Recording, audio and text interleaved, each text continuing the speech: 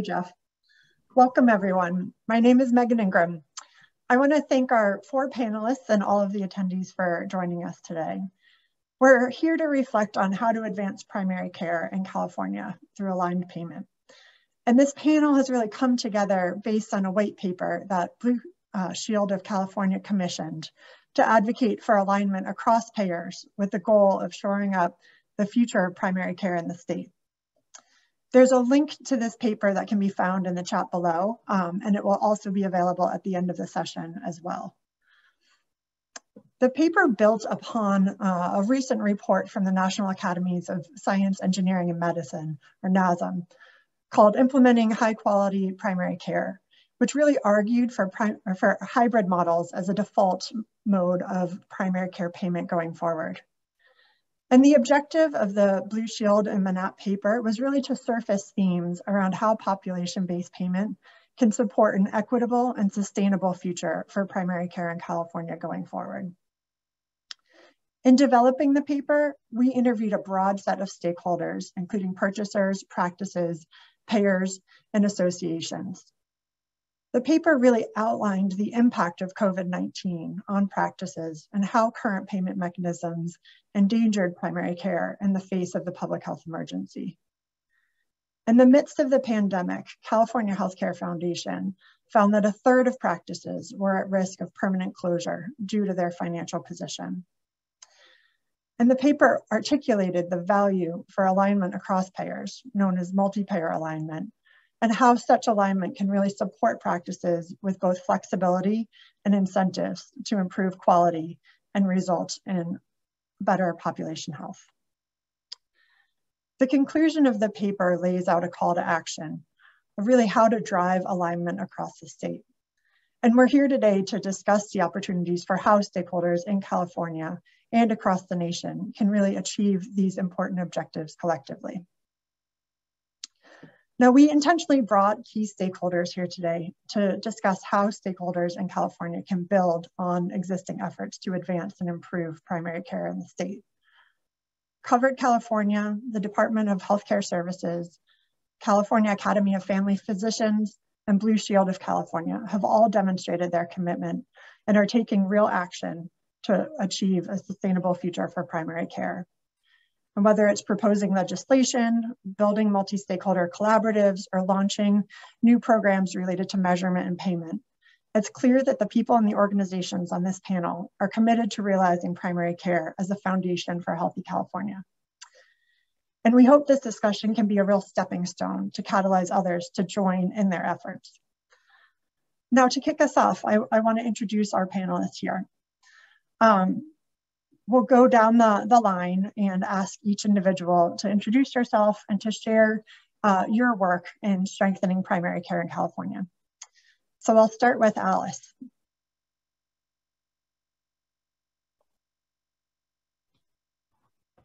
Thanks so much, Megan.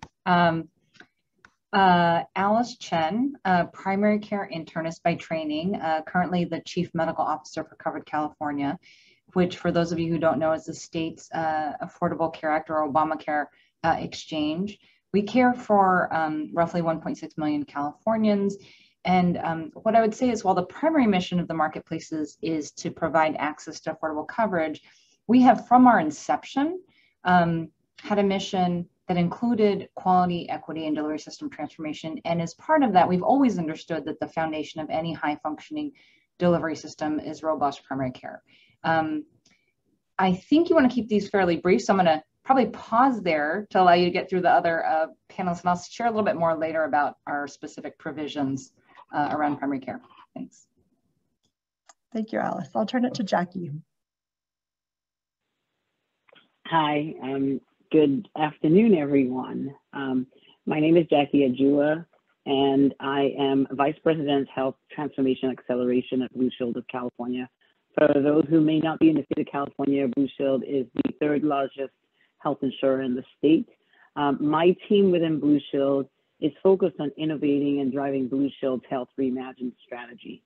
And one of the pillars of the Health Reimagined strategy is to strengthen primary care and shift from incentivizing volume-based reimbursement to value-based care. This past year, we accelerated deployment of our primary care reimagined program, which includes a pay-for-value hybrid program for primary care physicians. And we have successfully scaled that pay-for-value hybrid payment model to about 700 physicians. We plan to deploy this and other hybrid payment models more broadly in 2022 and beyond. Thank you, Jackie. Lisa. Hi, good afternoon, and I want to thank Manatt and Blue Shield for including the California Academy of Family Physicians on this panel. I'm the CEO of CASP, and we represent the values and priorities of family physicians in California. We have over 10,000 family physician members. Family physicians, as I'm sure many of you know, are specialists in primary care for all ages and all genders.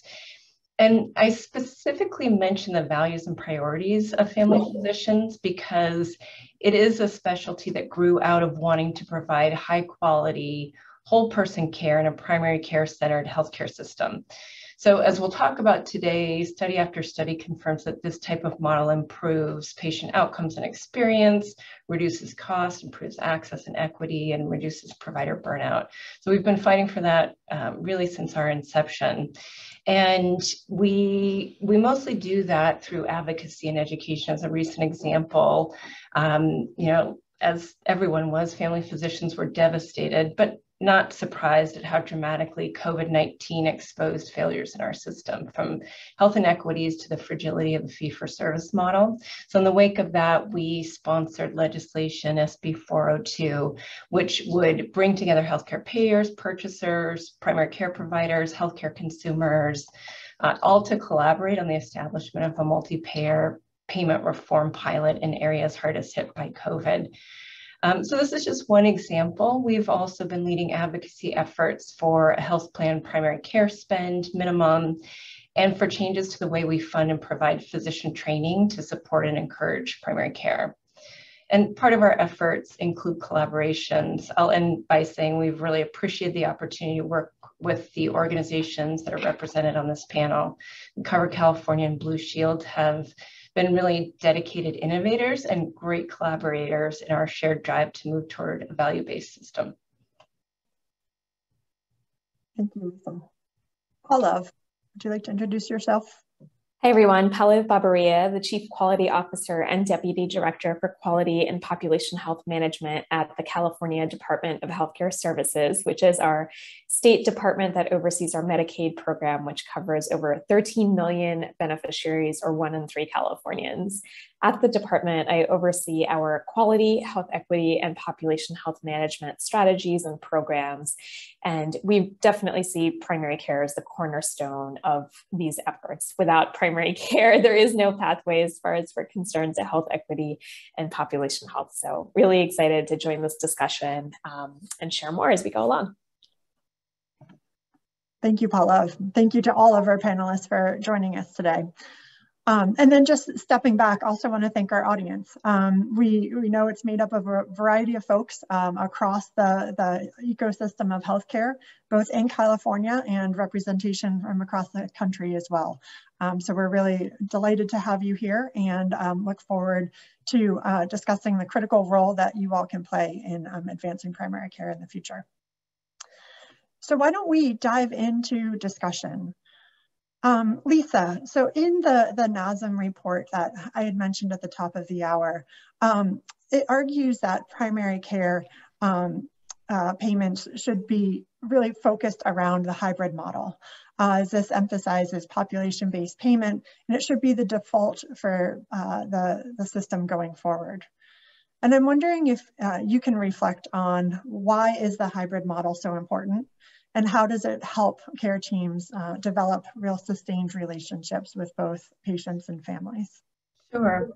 Well, I'll start by saying I think a purely fee-for-service system in which we reward volume isn't working for anyone. It's not working for consumers, it's not working for payers, and it's not working for providers.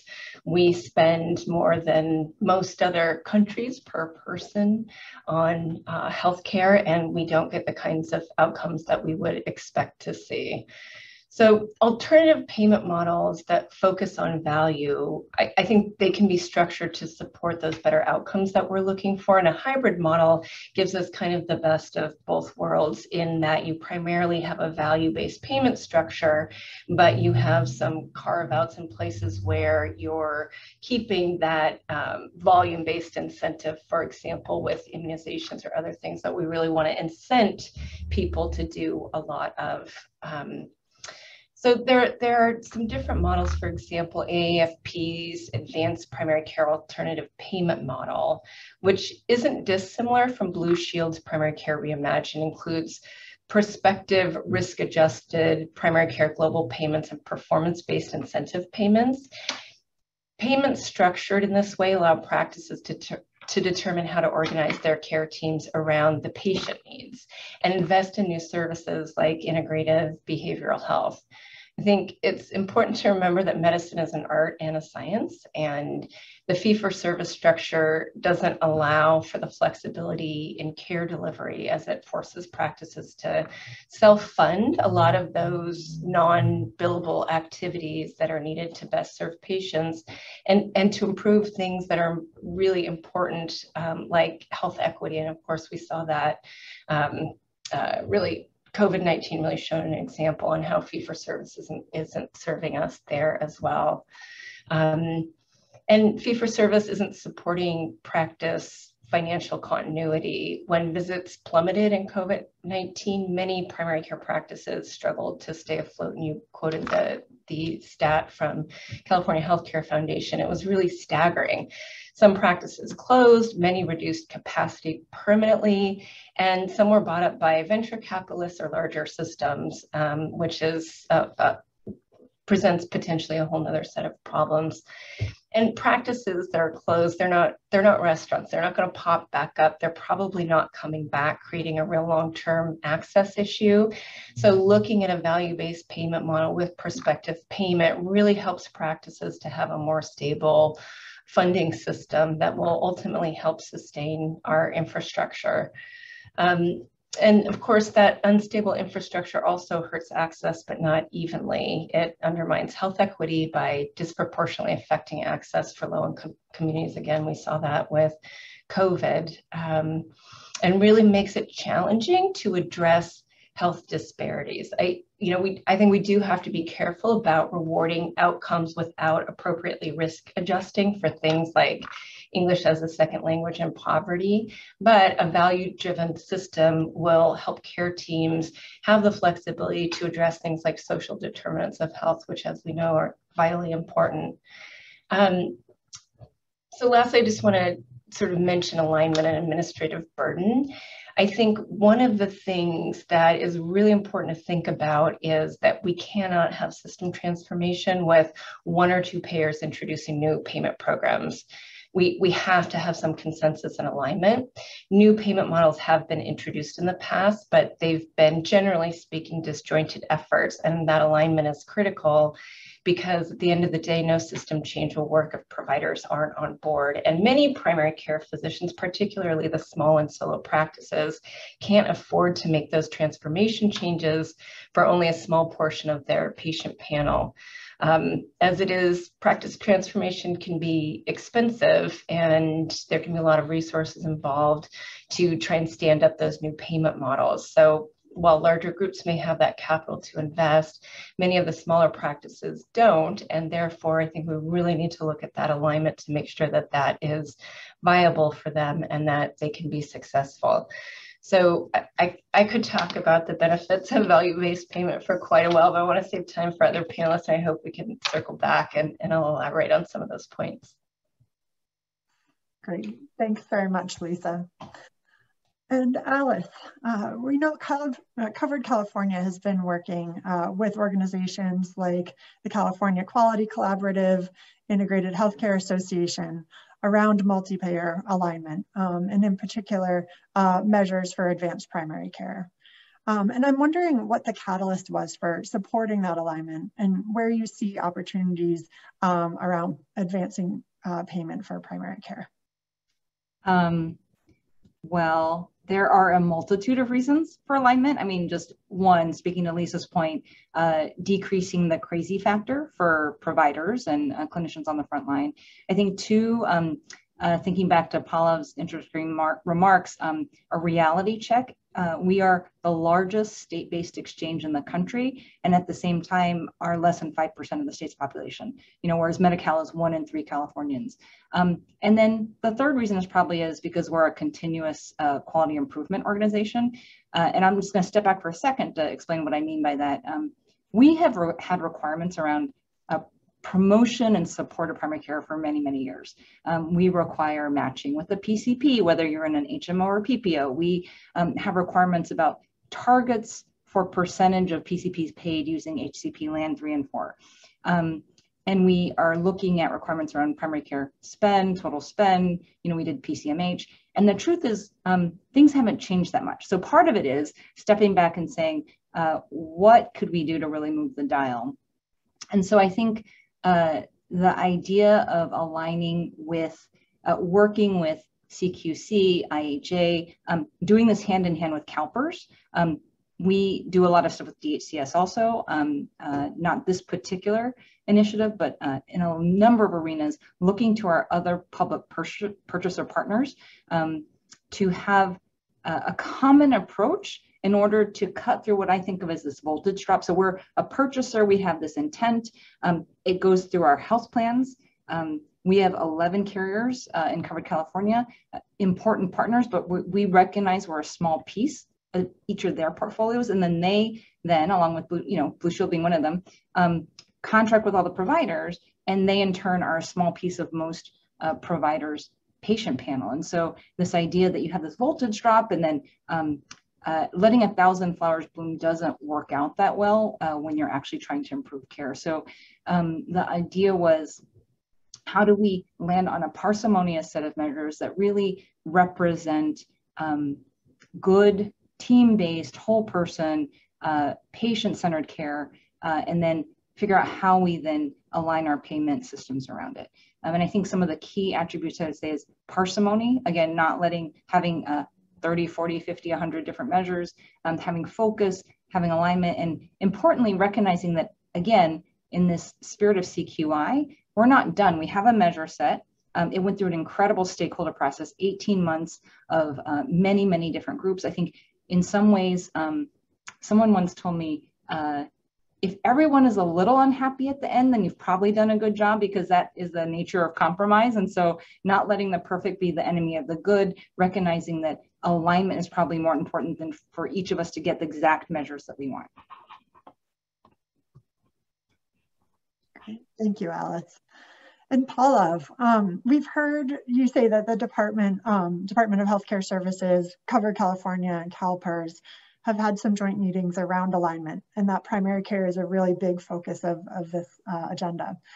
And when we think about teams delivering advanced primary care, where do you see that synergy between population health management and primary care and Medi-Cal? And what is the intersection around payment in that space? So a few things for those of you who aren't in California or enmeshed in the California Medi-Cal space. We have a transformative policy initiative called CalAIM, which is being rolled out as we speak and is really going to overhaul how multiple parts of our Medicaid program work across the state, at the county level, at the plan level, at the provider level. And as a part of that policy initiative, we are putting in very clear population health requirements for all of our managed Medi-Cal plans, which have not been requirements across the state before. And when we say population health management, we mean not just the complex case management programs, benefits like enhanced care management and community supports or in lieu of services, but we really mean the entire pyramid. So how are we looking at the entire population? How are we reprioritizing prevention and upstream interventions? I think all of us can recognize, if we learned anything from COVID, it is that the healthcare system, once folks are complex and in the hospital or the ICU, is not probably the best place to be intervening, and that we really need to think about our upstream preventive infrastructure, what our relationships with local communities and public health look like. And so our entire population health management strategy is really designed to achieve that. And all of those pathways, as I said before, go through primary care in some way, shape, or form. I think, obviously, we try to align with CalPERS and Covered California as much as possible. The Medicaid program is subject to different regulatory requirements. Our practice models are different, so our members are served through a variety of different practices, whether that's federally qualified health centers, some of the smaller practices, as Lisa was saying, large healthcare systems. And we do need to tailor those strategies to each of those different practice environments. So a few ways in which we are doing this practically, as many people in the state know, but others may not. We are currently in the process of releasing an RFP to re-procure all of our managed Medi-Cal commercial contracts, and really being intentional about what is our population health management strategy, how are we thinking about primary care within those contracts. We know that within Medi-Cal specifically, we have a fair amount of underutilization, especially for certain populations like children. Medi-Cal recipients are less likely to have a regular place of care where they have continuity with the provider. And as we've seen with COVID vaccine rollout, that trusting relationship with the provider that you have continuity is critical for people's health outcomes. So we're thinking through how we foster that and how we engage populations who traditionally haven't been engaged in primary care. And that is going to be central to our health equity strategy as well. In addition, in both our contracts and in our forthcoming comprehensive quality strategy, which we'll be publishing, value-based payments are a critical piece of that. And as I alluded to, how we do that varies by practice. So we currently are working on, with our federally qualified health center partners across the state, a pilot for an alternative payment model with the FQHCs, which will be voluntary, but really excited about this opportunity to get out of that reactive fee-for-service model, which is even more restrictive for federally qualified health centers than a lot of other practices. And it will allow our health centers to truly serve the role in the community and think about population health more broadly than their financial structures enable them to do today.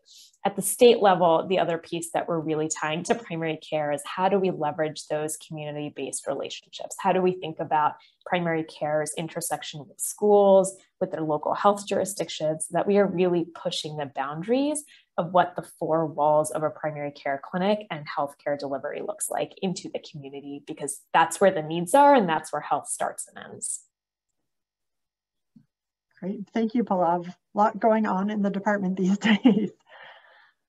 Now, Jackie, the need for more flexibility and predictability in payment, I know was a big factor in terms of Blue Shield's decision to implement its hybrid model called Primary Care Reimagined. And I'm wondering, especially given COVID, it seems like there was a recognition to immediately invest in primary care, and you're using this model as one avenue to do so.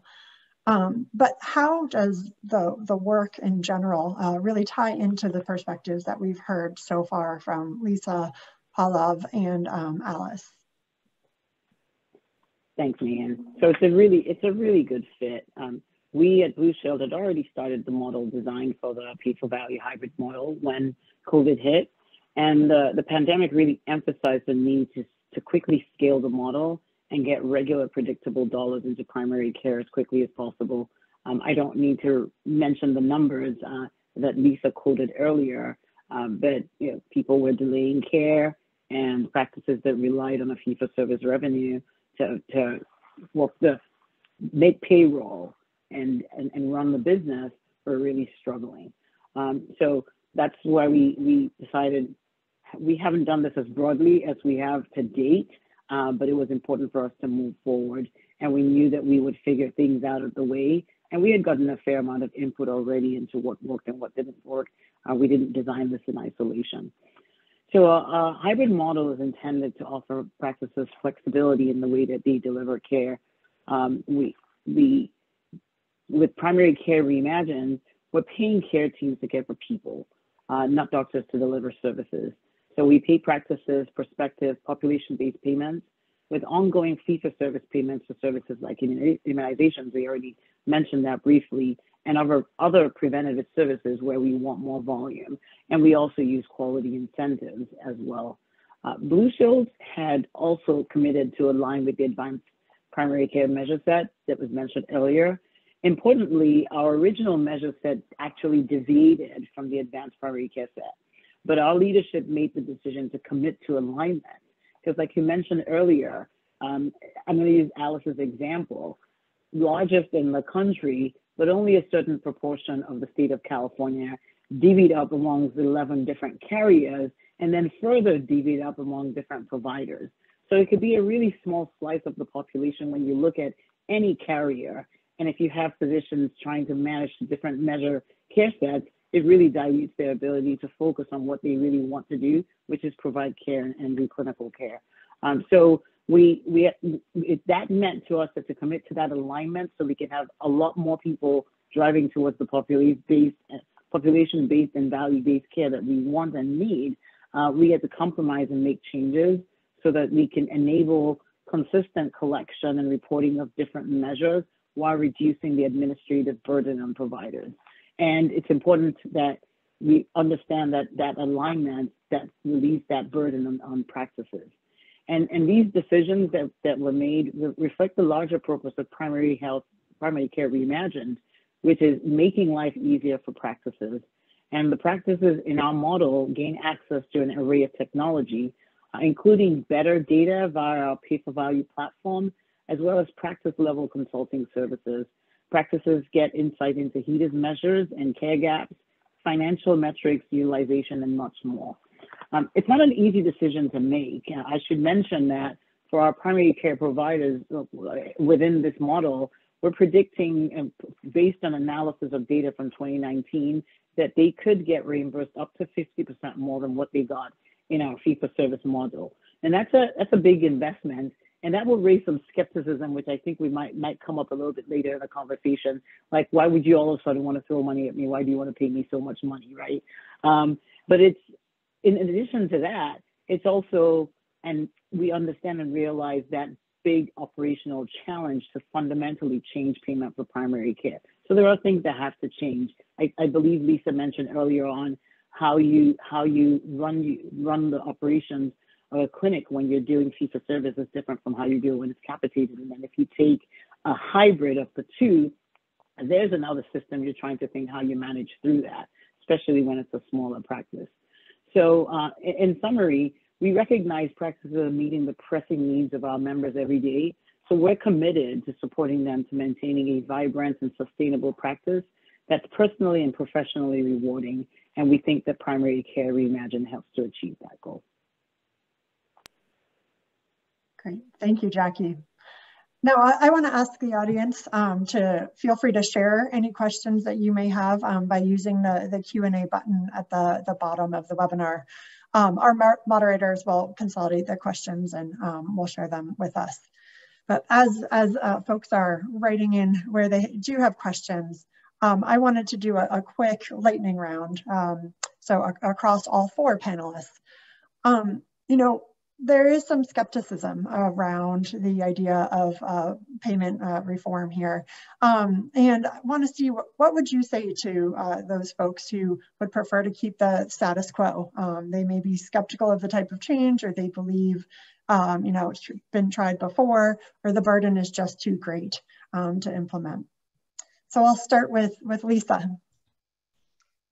I guess sort of two major things. One is that change is going to happen whether we plan for it or not.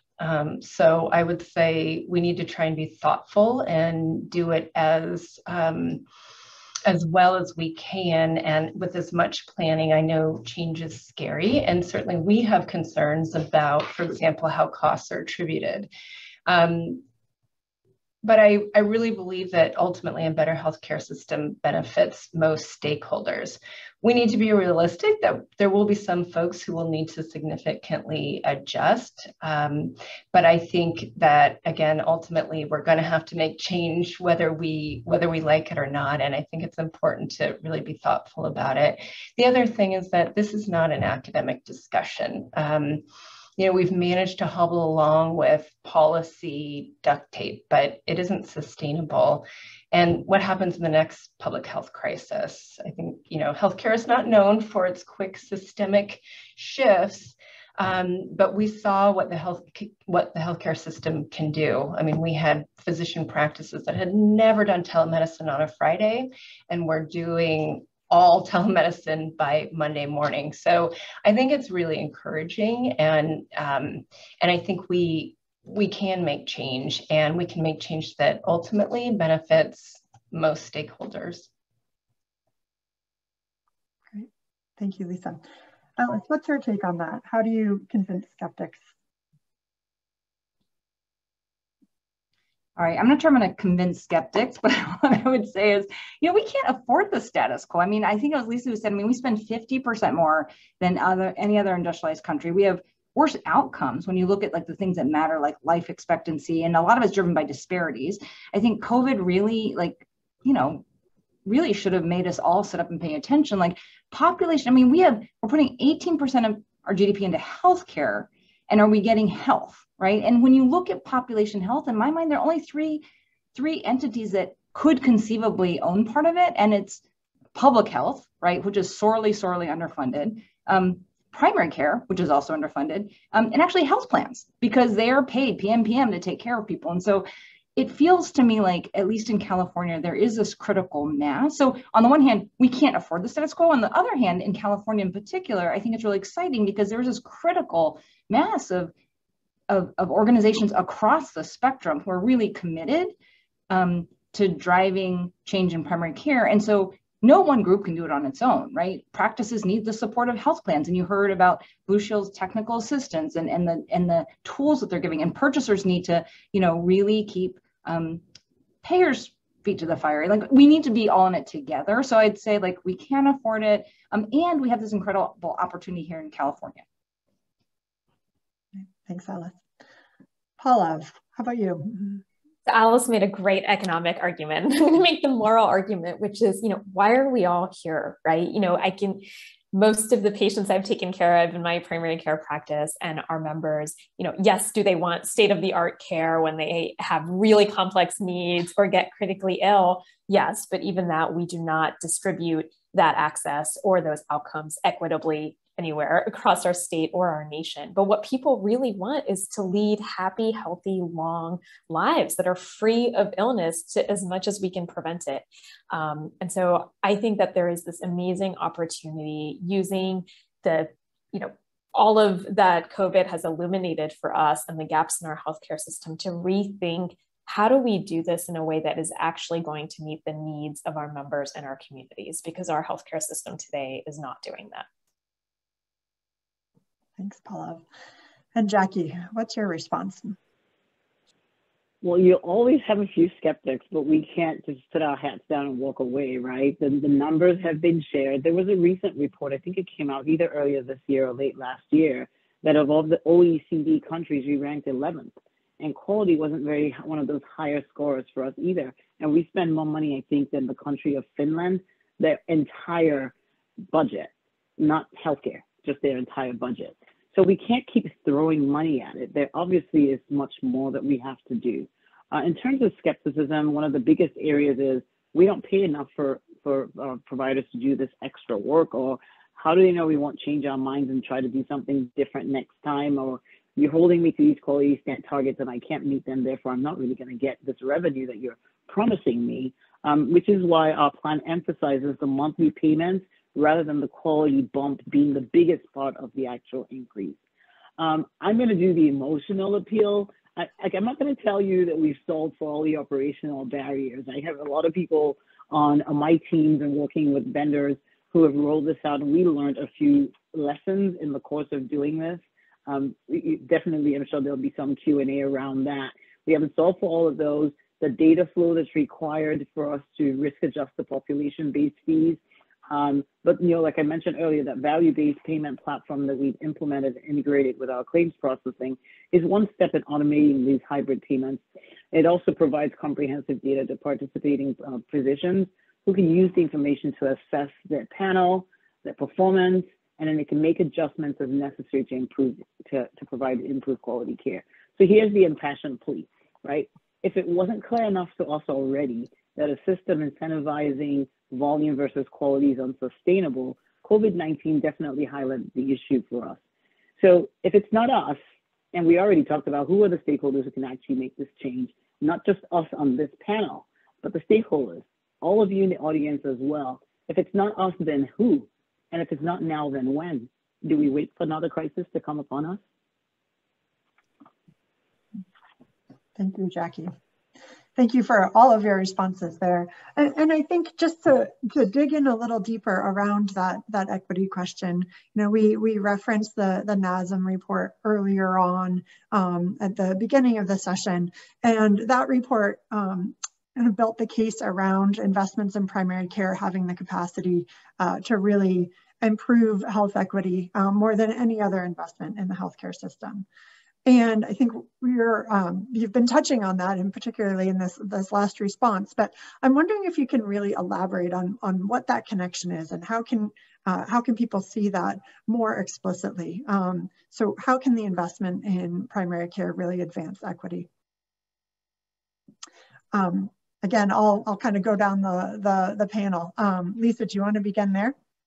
Yeah, I mean, I had mentioned earlier several ways, but I think really importantly, it allows care teams to have flexibility to address the issues of the patient population and the patient that's in front of them. And so the care that they receive may be a little bit different. It may be that rather than sort of spending more time on one thing, they want to spend more time on something else, behavioral health, for example.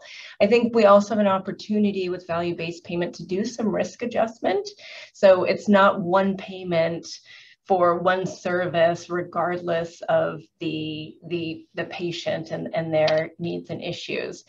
And then when we're looking at quality, that's also a huge issue, and outcomes. And again, giving those care teams the flexibility to really look at the patient in front of them to kind of develop a strategy that works for them rather than this global approach. And then lastly, the way we pay for healthcare, it incentivizes certain care.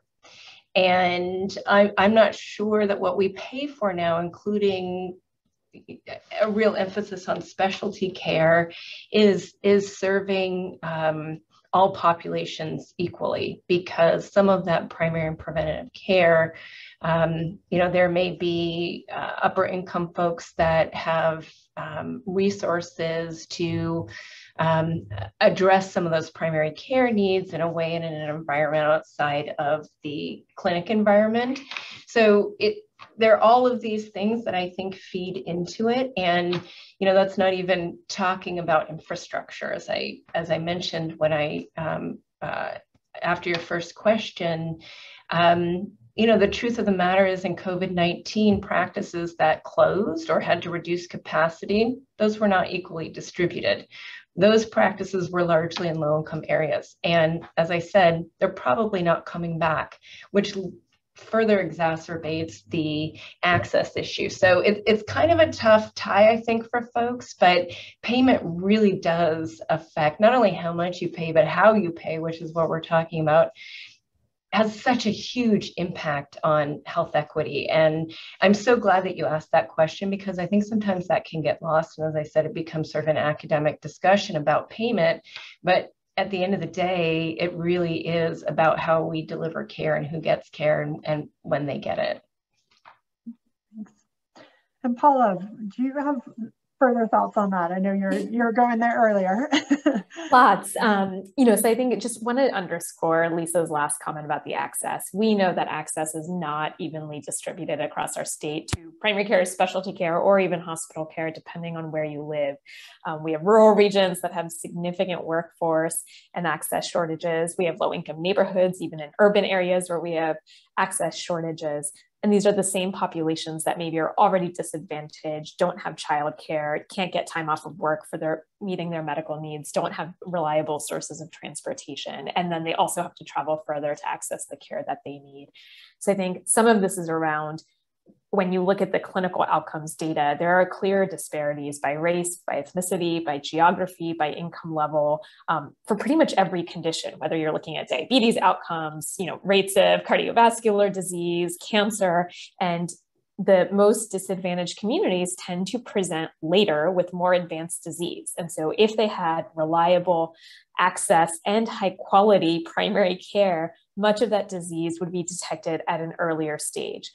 We obviously also recognize that there are significant social drivers of health outside of the healthcare delivery system. What type of food you have access to in your neighborhood? Can you even get fresh fruits and vegetables? Are there safe areas for you to exercise outside of your home? And we need to address all of those social drivers as well. But there's clearly a healthcare component here that is not evenly distributed. And so I think as we think about primary care, that is a reliable way to close some of those gaps between how much disease burden there is in certain communities and certain populations, and close the racial, ethnic, and other disparities that we see across the state of California. Thank you. And Alice, I'm wondering how Cover California is seeing this as an opportunity for addressing equity issues as well.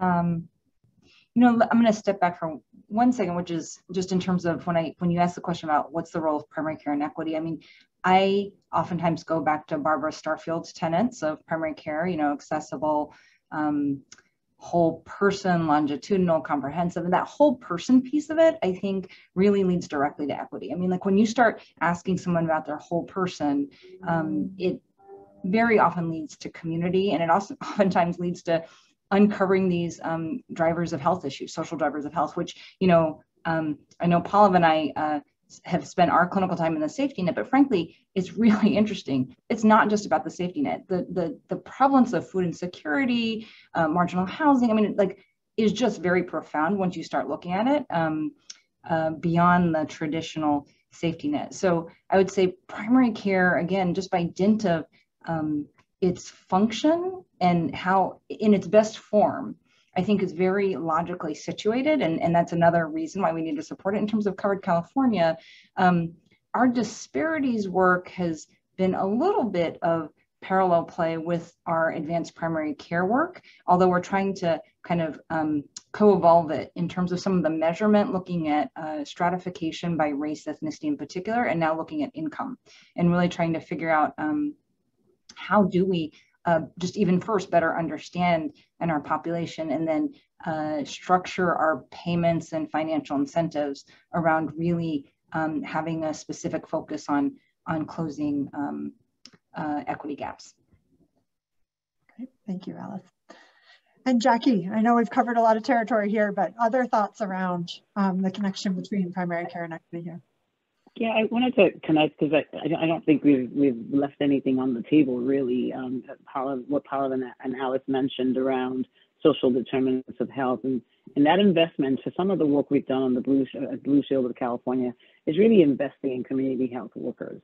So community health, and some of the better successes that we've seen is embedding them within practices and having them help to identify and surface these social determinants of health issues that usually are, most of the time you'll find that you tend to find that more in people who are either economically disadvantaged, or the other underrepresented, speak different languages, etc. So that's another way, and that's not necessarily a payment model, though we are doing some work around how we can get that to be something that is reimbursed. It's a longer term outcome that we would like to have, but that's another way that we're also looking at it, that we can't solve everything everything isn't solvable by a clinical type intervention. There are other environmental and social factors that also have to be considered.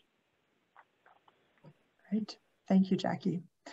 I know we have a number of questions coming in from the audience as well. And one of those was around how payers can support primary care practices in developing capacity to succeed in alternative payment models, whether it's potentially through staffing capacity, office staffing, billing and coding, or other supports. So Lisa, would love your thoughts on that one.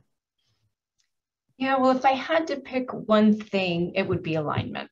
and I mentioned that earlier, but it is really hard for physician practices to make changes in their workflow and their models if it is for one payer or even two payers, but they have multiple payers, and that may represent 5% of their patient panel. And it ends up, while they may be enthusiastic about the program and the change, it ends up really resulting in a significant amount of administrative burden and investment that, quite frankly, if they're making an upfront investment in the kinds of things that have to happen, including technology and shifts in staffing and sort of team-based approach, and even in the way that their offices are set up, which is sometimes an important part of it, that all takes a lot of resources. And so it's just not viable for them to do all of that for just a very small segment of their patient population. It doesn't pencil out for them as enthusiastic as they may be. So, you know, that's sort of the thing I'd like to emphasize there. The more probably obvious things that for many practices, and we saw this in COVID, they don't have capital reserves. So if a program is requiring a big shift in their electronic health record, or as I said, in staffing, those may not be resources that they have, even if at the end they're receiving augmented payment for doing some of these things. It still requires an upfront cost. And I think what we have seen is that a lot of practices are pretty financially fragile and don't have those resources to invest in the first place. So I would say that that's a piece of it as well, providing that financial support. And then, you know, the other piece of it is collaboration. And I think we can design the very best models from the smartest people in the country. And if you don't have a cultural shift from providers really wanting to embrace that, it's probably not going to work, no matter how great it is on paper.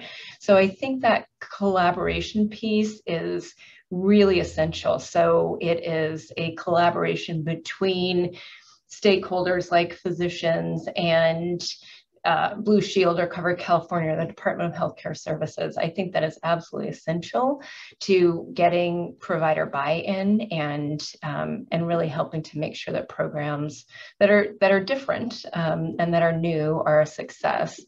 And just lastly, I'll say, I think we also need to acknowledge some provider skepticism, because for most of our physician members, they've seen the program rollout that's going to change healthcare, and it hasn't, or it's been such a small piece of the puzzle that it hasn't had a systemic change. And so I think we need to acknowledge that, and that sort of goes back to the collaborations. They need to be a part of that conversation before it is, here's a new program that you need to implement in your practice. Thank you, Lisa. Another question from the audience is around social determinants of health. So given the importance of social determinants for overall health outcomes, what data sources or metrics are most important to integrate into payment models to incentivize healthy activities and improve social drivers? And Pallav, I'll ask this of you.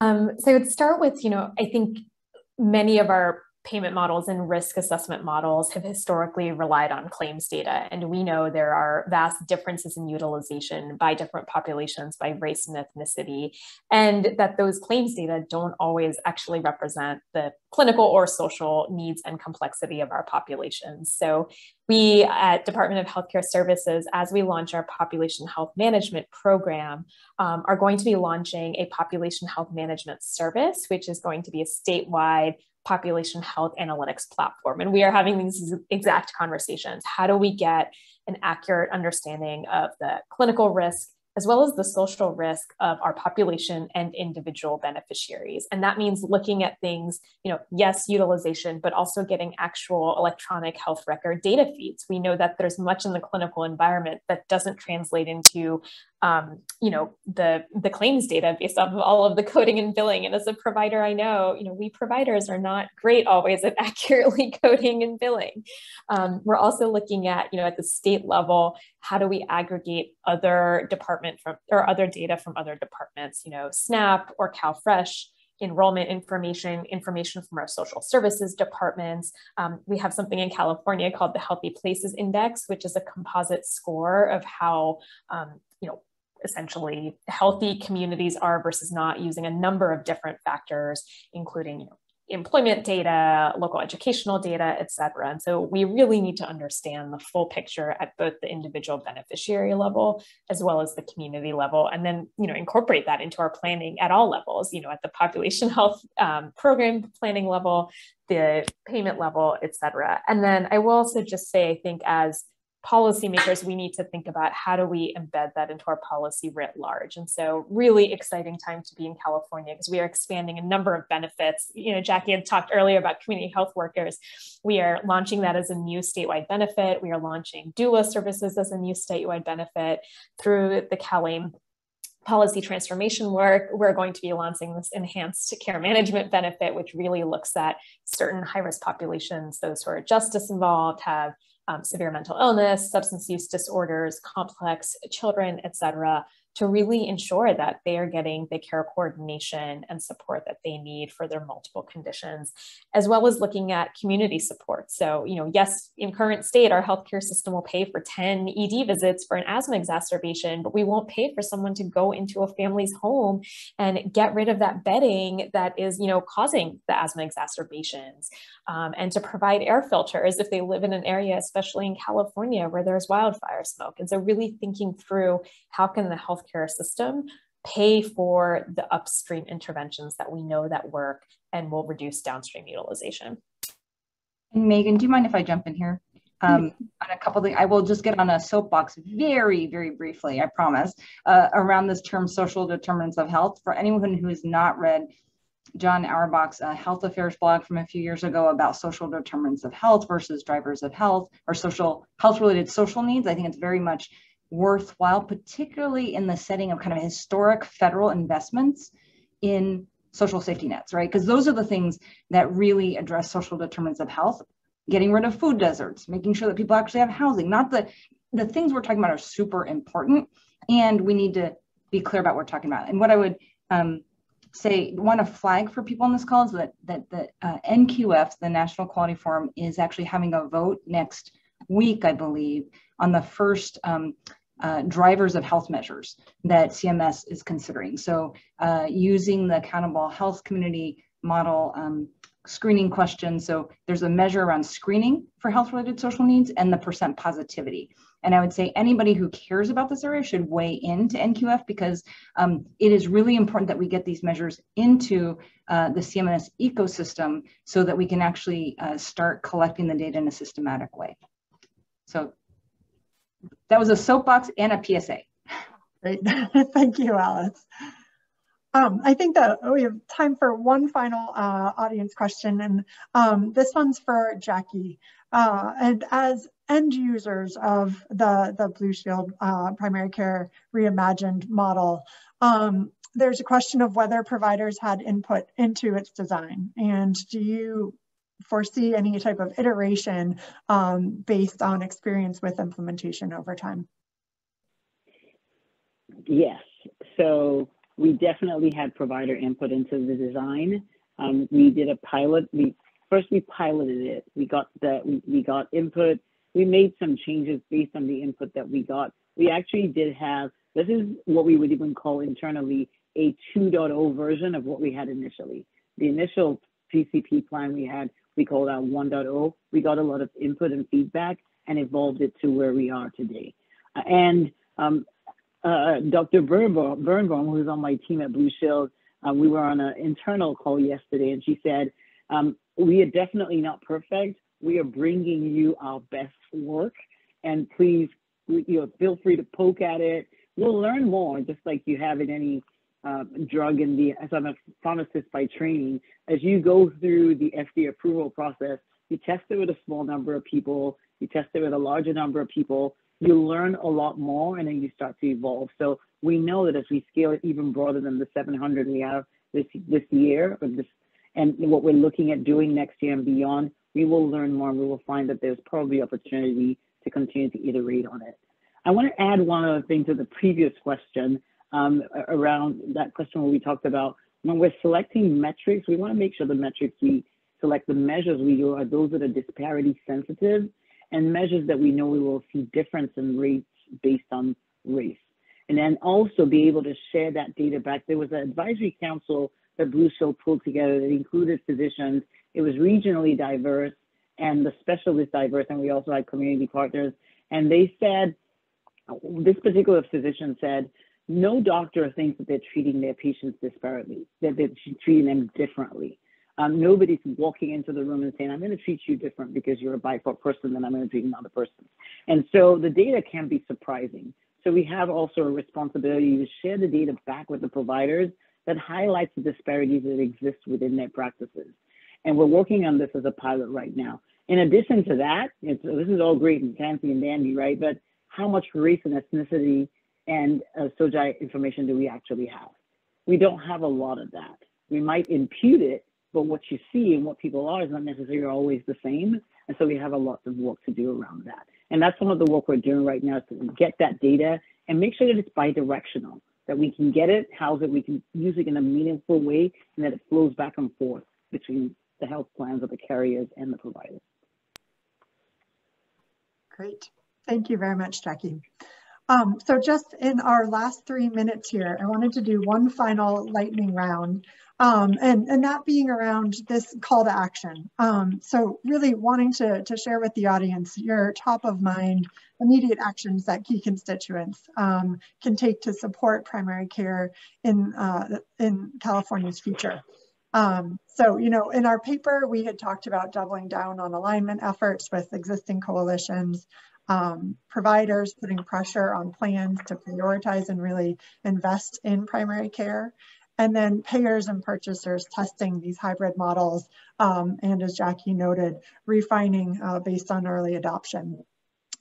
So just want to run down the panel again and ask, you know, what are those steps that you can call to action for the audience? And I'll start with, let's go kind of reverse order this time. Jackie, why don't we start with you? Okay, so I was expecting to go last, first of all, because that's been the pattern so far. Just a little bit of humor to wrap this out. You know, we're committed to continuing to learn and evolve. I think that's the most important thing, with the understanding that we don't know it all, and we can't take things that are completely fully baked without input from others and expect it to be really successful out in the real world. I think that would be the most important thing to share as we conclude this panel. Thank you. Alice, how about you? I would second Jackie's need to continually evolve this, because, you know, we don't have the perfect model. I think I would, if there's one thing I would exhort everyone on this call to, would be sounding what I think it was Lisa who had said, collaboration. I think particularly in healthcare, it's not always clear what is a common good, what is fodder for competition versus collaboration. And I think primary care, as the NASM report called out, is a public good, it's a common good, and I think this is an area where we should set some of our differences aside and really try to collaborate. Thank you. And Pallav? I mean, I think as we, for our Medi-Cal journey, really try to create a system that is whole system and person-centered and lives up to the goals and ideals we have for all of our members. I don't think there's question in our minds about where we're headed, but lots of questions on how, you know, to both what Jackie and Alice said, like the path is not clear, and there's going to be a lot of lessons learned and collaboration and out of the box thinking. And that's going to need to happen at all levels. So especially for those of you on the call from the state of California, you know, we're going to want your input and collaboration and ideas as we go down this journey. And Lisa. I would just emphasize that there's a role for all stakeholders, and all stakeholders have to keep the pressure on. It's not going to be enough for just payers or just consumers or just providers or just policymakers. I don't think there's a lot of debate about the importance of primary care and the role that primary care can have in reducing cost, improving outcomes, improving health equity. So I really think it's about prioritizing, and that's why I would say we just have to keep the pressure on. I think we're in a little bit of a moment now post-COVID where folks that don't care about health policy are paying attention, and I think that's really important. So I would say payers have to demand that policymakers and plans prioritize primary care. Consumers need to keep the pressure on for their lawmakers and their health plans and their employers. And I would say here with consumers, it's not someone else's problem. Even if you aren't on Medi-Cal or you're happy with your health plan, you're still paying for it. You're paying for the dysfunction of our healthcare system, whether you know it or not. And so I think that there's a really important role for consumers here too. Providers, we need to keep the pressure on to make sure that, one, we're collaborating in our case with our specialty colleagues to try and build some understanding around why this is important changes in the system and why it can be good for everyone. And of course, there's policymakers, and I don't just mean legislators, although they're important, but amazing policy influencers like Dr. Chin and Dr. Barbaria, who are on the call today. So I guess that is where I would want to leave, is just there is a really important role for everyone. Thank you very much. This has been incredibly thoughtful, and appreciate all of your consideration in today's panel. Just as a reminder for the folks who are listening in, you can download a copy of the paper at the end of this webinar. You'll have access to that. And then Manatt will also send out an on-demand link following this session. So thank you all for joining, and thank you very much to our panelists for this good discussion. Take care. Thank you. Bye-bye.